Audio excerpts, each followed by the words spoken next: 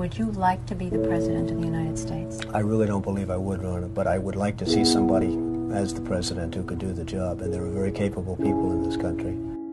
Why wouldn't you dedicate yourself to public service? Because I think it's a very mean life.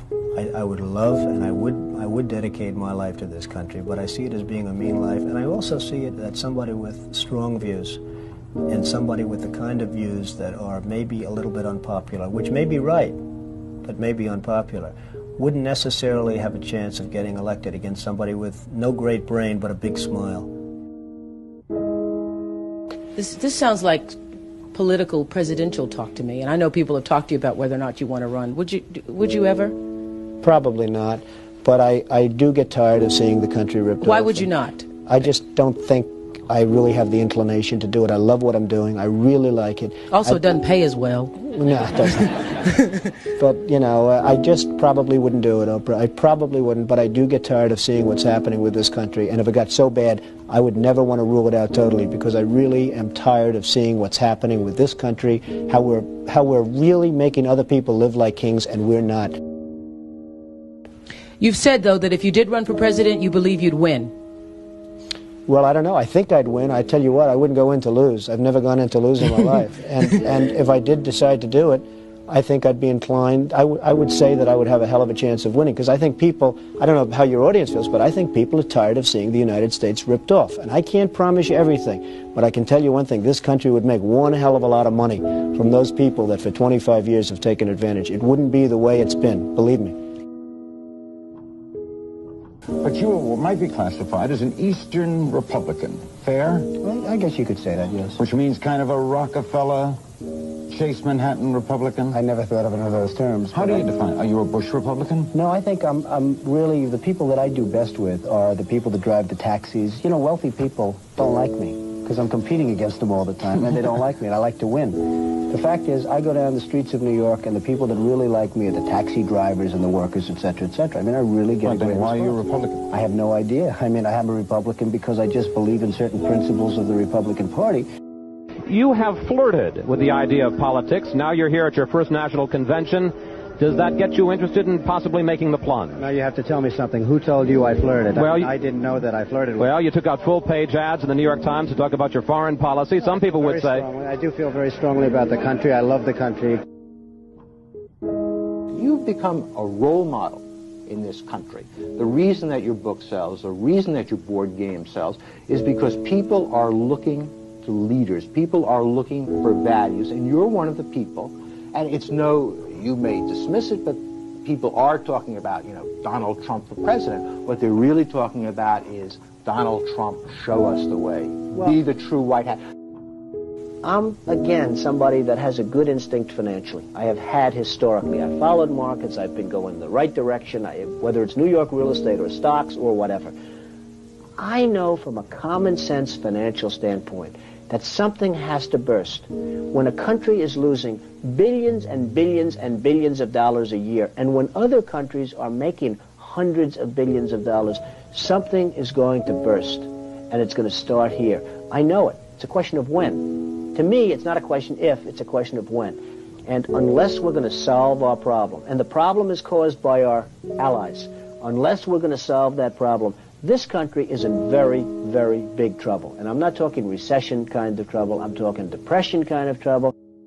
Would you really like to take over and run the country as you have run your organization? I would much prefer that somebody else do it. I just don't know if the somebody else is there.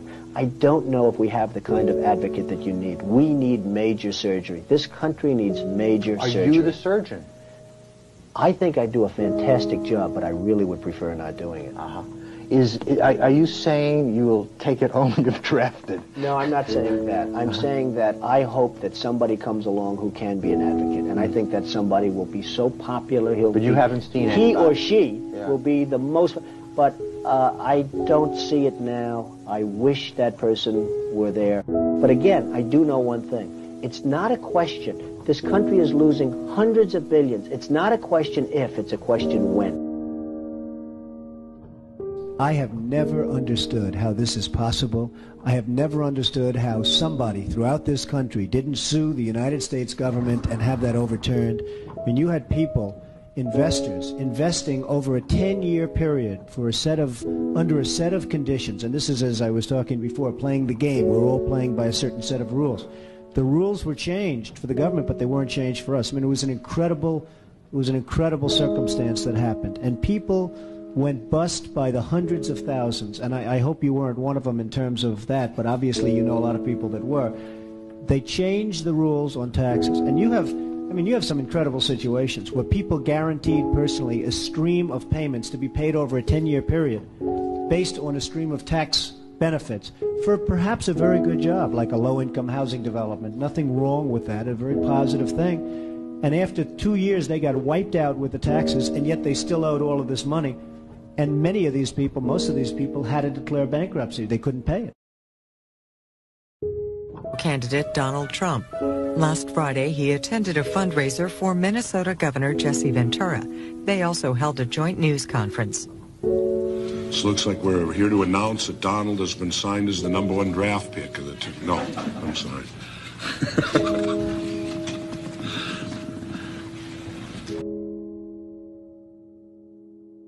You know, nobody talks about the soldiers that are coming back with no arms and no legs. And I saw at Mar-a-Lago on Mondays, I make Mar-a-Lago my club that you know about. In Palm Beach. I make that twice now. On a Monday, I let returning Iraqi injured soldiers come to the premises. The most beautiful people I've ever seen, but they're missing arms and legs. They're with their wives, sometimes they're with their girlfriends, and the tears are coming down the faces of these people.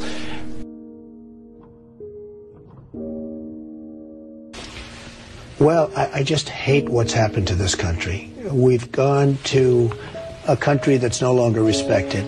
We're in a war that we should have never, and by the way, I'm worse than any hawk there is in terms of military and in terms of defending ourselves. But Saddam Hussein didn't knock down the World Trade Center. He had nothing to do with it. And there were no weapons of mass destruction. The other day, the head of 3M said that President Obama is anti-business. Do you get the same feeling that he does? Well, I don't know that it's anti-business or he just really doesn't know exactly what to do. And I'm afraid it probably is the second thing. I don't see him necessarily as anti-business. I think that he is not sophisticated in the ways of business. He hasn't dealt with the people that you've dealt with and that I've dealt with. I deal with China, as an example, a lot. It is never easy. And I've made some very big deals with the Chinese. I've come out on top. I've come out in great shape. I sell apartments to Chinese people. I get along great with them. It's not like, anti-China.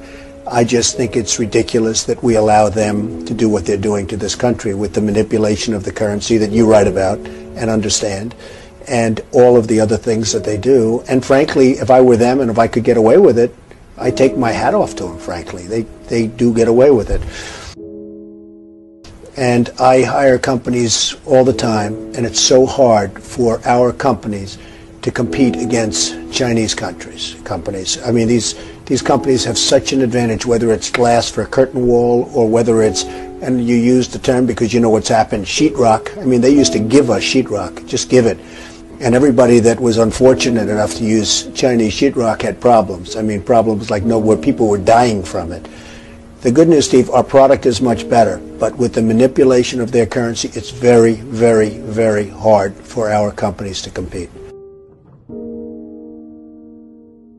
But I'll certainly do whatever is necessary and however I can help, whether they want me to make speeches, whether they want me to contribute, raise money, I'll do whatever I have to do. We need somebody great as a president.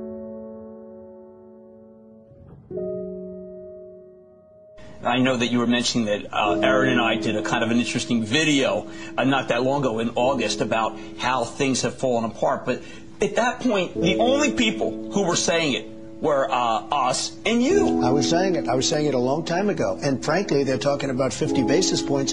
I think you should drop it a point, a full, solid 100 basis points, and just sit back and see.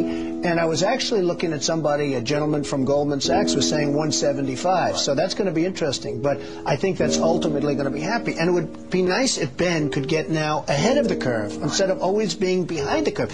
He's behind the curve. Say what you want about Alan Greenspan. He was always slightly ahead of the curve.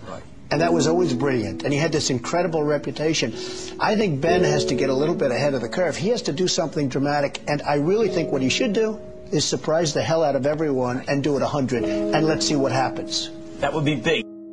Any politician, do you think, has the pulse? Anyone running for president has the pulse of what you know about the economy? Well, the biggest problem is something I never hear about. I told you about it once. Every time they lower interest rates, the cartel, because I call it a cartel, right, the illegal monopoly, raises oil prices, okay? So the monopoly, because that's all it is, it's a total illegal monopoly. If businesses ever formed OPEC, everybody would be put in jail. Here they are, and every time a country hits oil, they're invited in to the cartel, okay?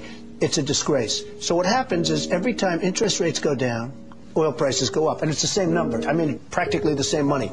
So they lower it, they raise it, they lower it, they raise it. Now you have oil that's close to 100, going to be over 100, and nobody in this country calls and says, get that damn oil price down. You get it down.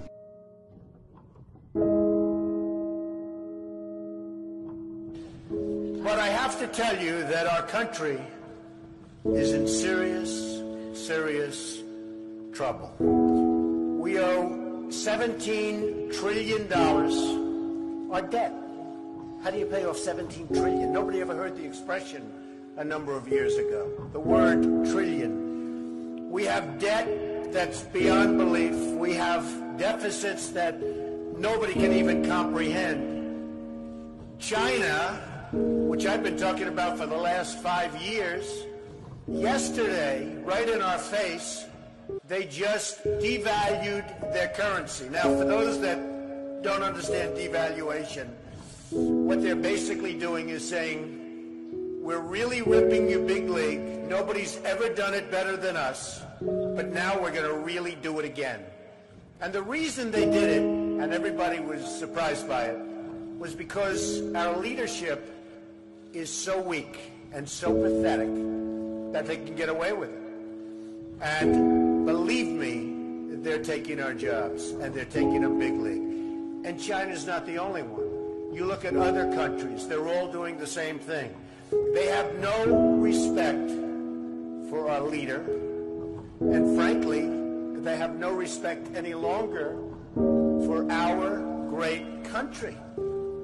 And it's so simple to solve. What we need is a strong economy. What we need is jobs. Now, you hear these phony job numbers, 6.7%. The 6.7% is probably 21 or 22% real numbers. When you give up looking for a job, it's like they consider you employed. It's amazing. They changed this. You know, in the old days, if you had people that couldn't find work, they couldn't find work. Today, such a huge number. Now you look at what's going on with Afghanistan. You have Karzai that's treating our president like he doesn't even exist. So they make a deal, and I'm not advocating stay, because frankly, I want to build this country. I want to build these schools. I don't want to build a school in Afghanistan, a road going to the school, watch it get built up and then blown up 4 times, and they keep rebuilding and rebuilding, and you go to Brooklyn, New York, and you can't have schools. You go to Iowa, you can't. You go to wherever you go, and you can't have schools. Because we don't have any money, because we're spending it in other places where, frankly, they don't want us, and I don't want them. And it's amazing.